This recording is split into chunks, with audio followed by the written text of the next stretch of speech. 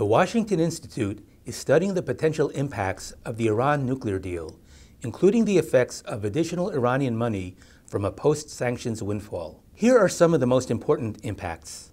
In Syria, it would give Tehran ample capacity to rescue the Assad regime, which is struggling to survive amidst a horrific civil war. The money would be used for everything from supplementing the regime's expenditures to keeping the bureaucracy functioning, maintaining the diminished army, and propping up the exchange rate. In Iraq, the post-sanctions boom would result in unprecedented influence buying by Iran in Iraq's forthcoming provincial elections in 2017 and national elections in 2018. Iraq is at an important crossroads in which additional Iranian influence could tip the balance towards Tehran overtaking Washington as the dominant player there.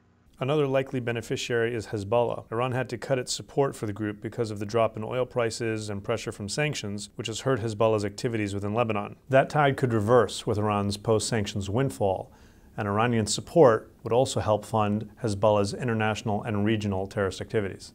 Hamas has had serious challenges, which more Iranian support will help it overcome. Other Palestinian terrorist groups, such as Fatah and Palestinian Islamic Jihad, will benefit too. The prospect of Iran becoming flush with cash petrifies the Sunni-ruled kingdoms and sheikdoms of the Gulf, especially Bahrain and Saudi Arabia.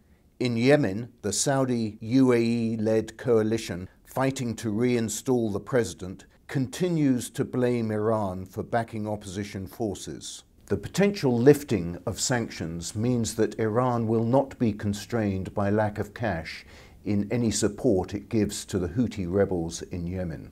In addition, the post-sanctions bonanza will fuel Iran's ongoing efforts to acquire conventional arms like ballistic missiles. The nuclear accord continues the ban on the sale of major weapon systems to Iran.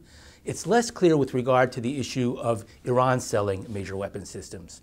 In either case, it is allowed to buy or sell small arms or light weapon systems, and it'll have more money to do so in the future. Perhaps the agreement's most important impact is to support Iran's narrative that it's a rising power and the U.S. a declining one. And with this post-sanctions windfall, Iran will further that goal through its ability to provide greater support to its regional allies.